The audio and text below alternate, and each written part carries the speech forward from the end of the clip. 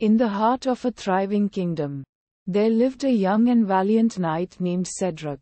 He was known throughout the land for his unwavering courage and his impenetrable shield that had been passed down through generations. This shield was said to be enchanted, protecting its bearer from any harm that may befall them. Cedric's prowess in battle and his revered shield made him a hero among the people.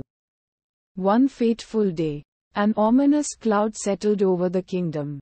A formidable dragon, whose scales glistened like rubies, descended upon the land, its fiery breath scorching the fields and its menacing roar striking terror into the hearts of all who heard it. The kingdom was plunged into chaos, and the people looked to Cedric for salvation.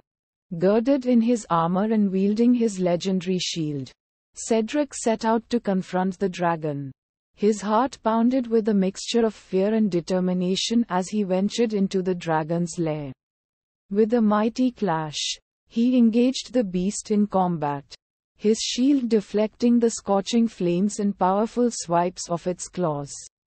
But as the battle raged on, the dragon's strength proved overwhelming.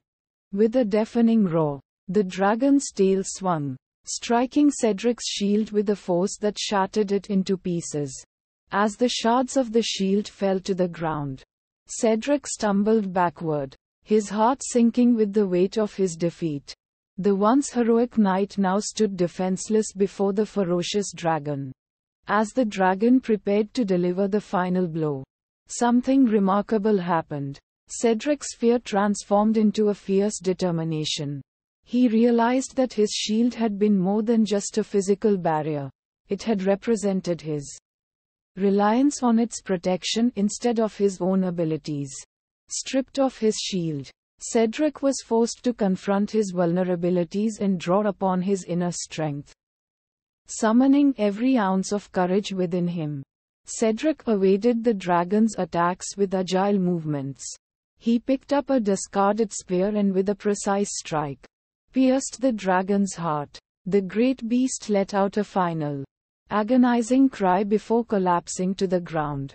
Defeated, the kingdom rejoiced at Cedric's victory, not simply because the dragon had been slain, but because they saw a transformation in their hero. Cedric had faced adversity head-on and emerged victorious, not due to a magical shield, but due to his unwavering spirit and newfound resilience. He had discovered his true self, a fearless and capable warrior who could overcome any challenge.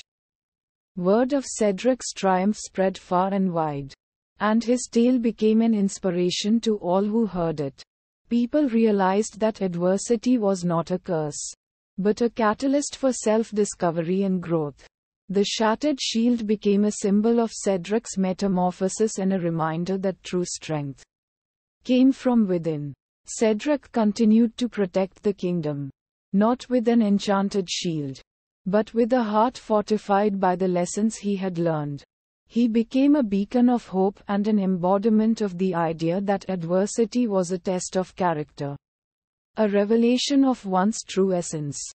And so, the story of Cedric, the knight who faced a dragon without his shield, lived on as a testament to the fact that adversity indeed introduces a person to their true self. It taught the kingdom that even the mightiest barriers could crumble, but the strength that emerged from within was unbreakable.